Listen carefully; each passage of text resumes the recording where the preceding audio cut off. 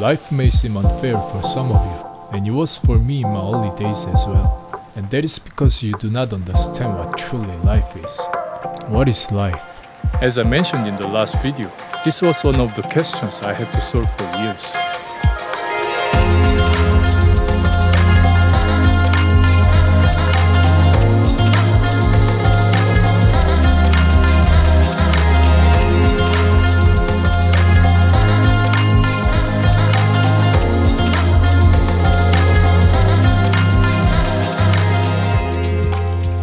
To understand the true meaning of life, you have to understand what has gone before and will come after.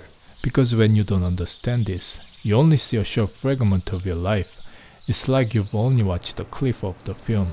Everyone was born in different backgrounds, different countries, towns, different looks, ethnicities, genders, and cultures. Some are born wealthy, some are born poor. We all have different starts in this life, possibly making life seem unfair. Those different starting points lead us to all different directions during living this life. But why is that? Why do we all have different starts? Wouldn't it be fair if we all started from the same beginning? No, because the truth is, birth in this life is not the beginning of your life. You're already in the middle of your life when you're born into this life. You've reincarnated. There are countless lives you have been through before this one. Most of you just don't remember them now. The consequences of your choices through all those lives led you to this life. And this is why we all have different starting points in this life. Schools don't teach you what life is. Religions are corrupted. The media distract you from the truth. You have to find the truth yourself. And this is absolutely possible. You just get distracted from less essential events in your life, not thinking these are even important or possible. There's nothing more important than finding truth and enlightening your spirit in your life. This always has to be our priority in life. Life is fair. We are all living the same law of the universe, the law of causation. Karma that lead to yunhue, in other words, samsara, which is the concept of reincarnation, a cycle where our spirit is trapped in the wheel of life. Oppo, known as karma, is a principle of cause and effect, where one's intentions and actions have an impact on one's future, both good and evil. No one is free from this law of causation. All the living things are living in this law, not only from this earth, but beings from outer earth and other dimensions, heaven and hell, except for the high-level gods, from tiny insects to animals, humans, extraterrestrials, invisible spirits, and even the gods. They realize it or not. But the wise spirits already know this very well. They worked on building good karma and wisdom to enlighten their spirits. That's why they are placed in higher dimensions, and the highest gods are not clinging to this wheel of life. They are beyond. The world of gods are much more complex than the world of human. Many religions are lost about the truth because many of them are manipulated. Every outcome of different lives you see is the consequence of their journey, including lives before this one. Since you are the one who placed you in this very place you are in, there's no one to blame and nothing to be unfair about. Your parents, siblings, the country and the towns you are born, your appearance, people you meet through this life, your interest, your talent, your goal, all of them has some kind of connection that led you to happen in this life. You might have compared yourself with others and think someone is more fortunate than you because they have more. It could be about their talents, wealth, looks, etc. And you might also look at someone and think you're more lucky than the person because you have more. Which could be partially true, but comparing those values is a meaningless perspective. These are shallow values that trap your spirit at a low level, because these values don't last long.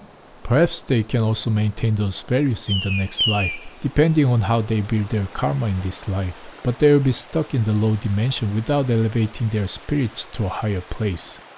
영력 means spiritual power, and this varies among spirits.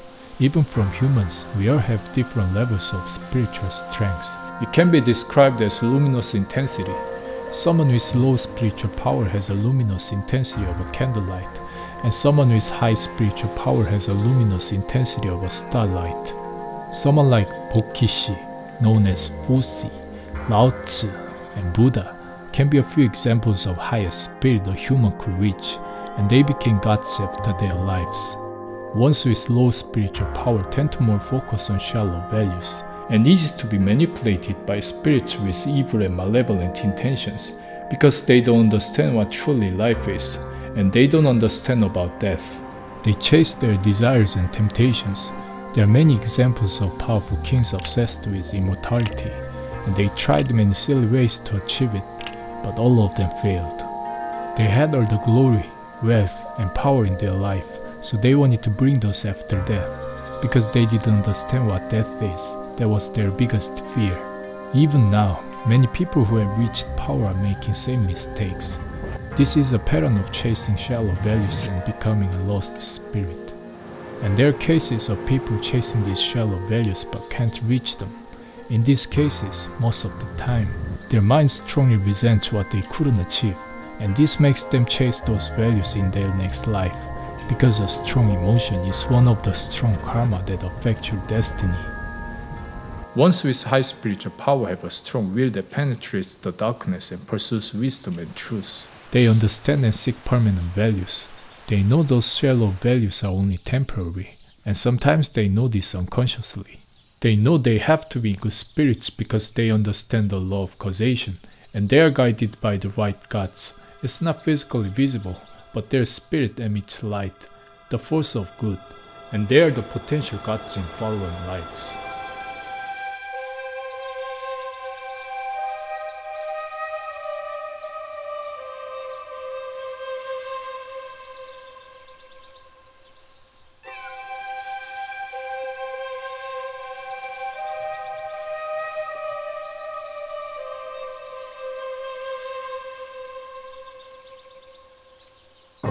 It's your choice to decide what to become in your next life.